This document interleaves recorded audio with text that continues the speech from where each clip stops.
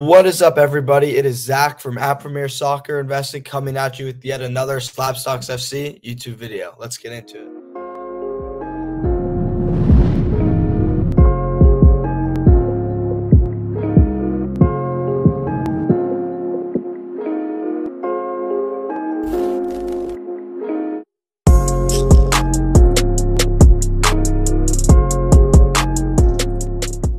This was the craziest transfer window, at least since I've been watching football. So for the past 10 years, in my opinion, but probably of all time. You'd both Messi, Ronaldo switching clubs, Ronaldo going back to Manchester United, looking to really help them challenge for the title this year. That's going to be a cool story to watch. Really came about because of a push from Sir Alex Ferguson, as he looked like he was going to City for a while, and then United stepped in at the last minute and signed him. And you had Harry Kane staying at Tottenham, and that's been reflected. His prices have gone up, maybe because of it, maybe because of Tottenham doing well in the league so far. I don't know, but it seems like, I'm just happy he stayed, as I'm a huge Tottenham fan. It would have sucked to lose him. Then Mbappe is staying at PSG, which I think is the right move for both PSG. So they're probably going to win the Champions League. Mbappe gets a Champions League, puts up huge numbers, gets to play with Messi and Real Madrid, because they can take the 200 million euros they would have spent on him this summer and reinvested in that squad next summer to really effectively build a strong team around him. Because if they had spent that all this summer, they wouldn't have had money to pay. So next year, watch out for Madrid when they get Mbappe. And Mbappe staying at PSG confirms that we're going to have the M&M trio for a year. Messi, Mbappe, and Neymar. This is going to be so much fun to watch. So much attacking talent in that team. There's also other dudes too, Di Maria, Hakimi. They really got a squad in Paris, and they're my pick to win the Champions League, and I'm sure they are for a lot of other people too. 18-year-old wonder kid from Rennes. Rennes had to sell me at a year left on his contract, and he wasn't signing an extension. And they were able to cash in on a player they developed. Camavinga is an absolute baller. Center defensive mid, plays for the French national team already. Super, super good. So much potential, and he's going to be really fun to watch this year in Madrid, and then probably moving forward with Mbappe too. And then I like this signing from Tottenham, signing Emerson Royal, the right back from Barcelona, which this signing really is indicative of how terrible Barcelona's finances are, because they signed this guy 30 days ago, and they're already flipping him for money, just how desperate their cash situation really is. Their club president literally said he has a 300 million euro release clause. We hope to keep him for a long, long time, and they end up selling him to Tottenham for 30 million euros. He's an attacking right back, which we needed, as Tanganga. At right back is more of a defensive player, which is really good against the big teams, but against smaller teams, we need that attacking strength to come, and he's going to provide it. And he's going to help Tottenham make that top four challenge, which would be big for a lot of players on their team, like Harry Kane, Heung-min Son, many others. Dele Alli's having a bounce-back year so far too. And then this was a bit of a perplexing signing, in my opinion, from Barcelona. Signing the Sevilla striker Luke de Jong. He's kind of a stiff. He's really just a hold-up number 9, score goals with headers. That's about it. Not very fast. He's similar to Braithwaite, but Braithwaite has more quality, so I don't understand the purpose of signing him. You're signing the backup Braithwaite, but I don't think this moves the needle on Barcelona's La Liga title chances, and they're still definitely not the favorites. And the favorites are Atletico for now, especially because of the transfer they made, which I'll get to a little bit later. Chelsea further consolidating their position as the obvious team to beat in the Premier League, signing the silky smooth midfielder Saul from Atletico on loan with an option to buy. He's a player with a ton of quality, a ton of technical ability, great passer of the ball, can beat people off the dribble, and he has goals in him too. He should slot right into Chelsea's starting 11 for probably Jorginho, or at least he'd take over Kovacic's role as the player off the bench. Chelsea's squad is so deep now at this point. They have so much quality at every position, and it really, I think, would be a surprise if anyone but them doesn't win the Premier League, unless Lukaku goes down, they get hit with injuries in other key positions like Conte, Mendy going down too, then they could be in trouble. But if everyone stays fit, Chelsea should be the favorites to win the Premier League, and I think they're going to be able to do that. And so that creates a lot of buying opportunity for a guy like Lukaku, a Pulisic, all these like prospects and hyped up players on their team. Because if they win the Premier League, what's that going to do to their prices? That's one to watch as we move forward in this season. And then this was a really good signing from RB Leipzig, signing one of Barcelona's most talented youngsters, La Masia product, Ilax Moriba, on like a 20-ish million euro transfer fee. He's a center midfielder / he can play in the wing too. Only 18 years old, tons of quality. And look, he's already built like a grown man. He has a ton of pace, technical abilities there. He can really pass the ball, of course, as he came out of La Masia. And while I don't think this fully replaces the loss of Marcel Sabitzer, this was a good signing from Leipzig to offset some of what they're going to be losing by getting rid of him. And then we got Antoine Griezmann going back to Atletico. And man, Barcelona lost a ton of money on this deal. He was a 110, 120 million euro signing. They're sending him back out on loan to Atletico with an obligation, or I think obligation. It might be an option to buy for 40 million euros. Griezmann, obviously an Atleti legend. This further cements their position as the favorites to repeat as La Liga champions. Griezmann, obviously a great player. You still have Felix if he can ever get his act together, which I'm going to talk about to close out this video. Still have Diego Simeone, one of the best defenses in the world. They're always a super tough team to play against. And yeah, that's a really strong team right here.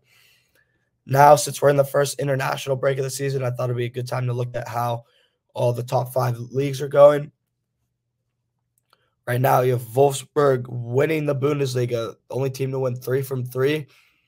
And then Leverkusen's in second with a huge goal differential, +7, behind what could be behind the Mercurial and amazingly talented Florian Wirtz and what could be his last season there as he looks to drag him either into a title race or back into Champions League football. Bayern Munich, obviously in third.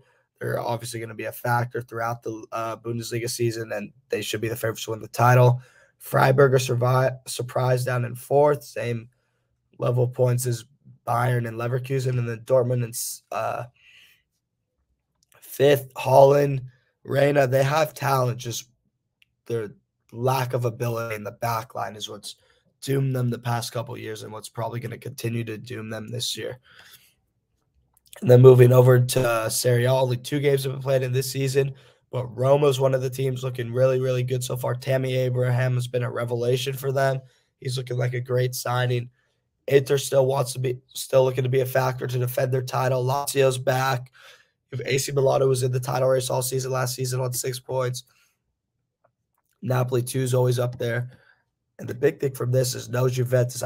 They only have 1 point. They're down in a tie for like 13th place in Serie A. It could be a really long season for the Bianconeri. Losing Ronaldo, not really replacing with anyone great. Moise Kean, but he's nothing special, and it could be a tough season for them. They're going to be in a scrap to just make the Champions League, let alone challenge for Serie A.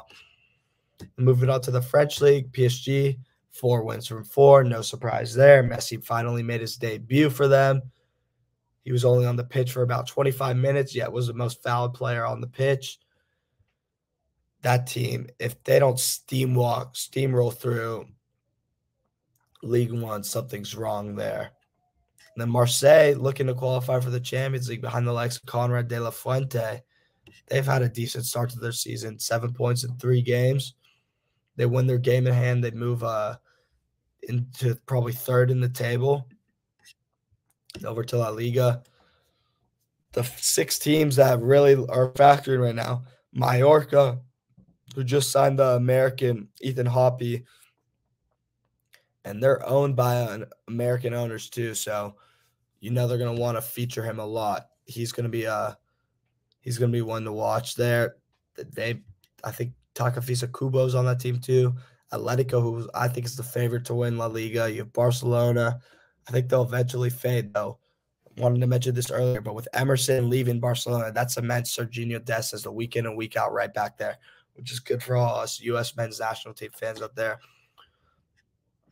Valencia 7-3. Sevilla, they think they have a shot to win the title, which was behind their thinking of signing like Eric Lamela from Tottenham. They have an old team who really looks to take advantage of Barcelona, Real Madrid being weaker than they normally are to really challenge. And then Madrid in first with so far with the most goals scored and 7 points.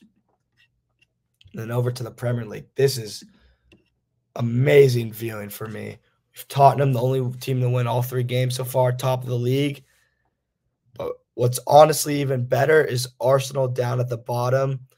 No goals scored, 9 goals given up, 3 losses. And the Amazon Prime documentary is filming all of it.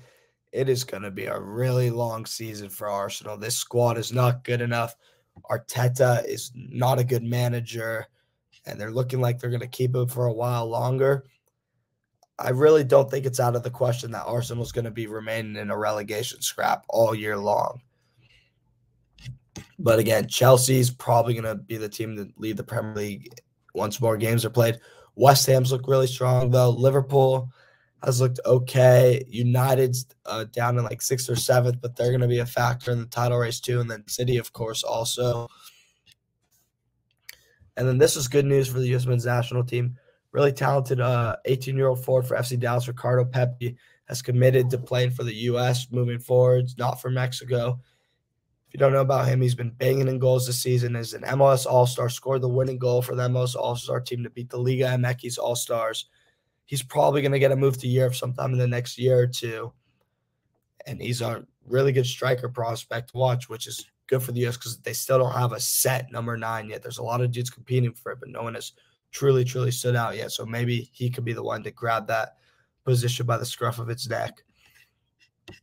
And then also the U.S. released the roster for these 3 World Cup qualifying games for this week. It's 3 games in 7 days.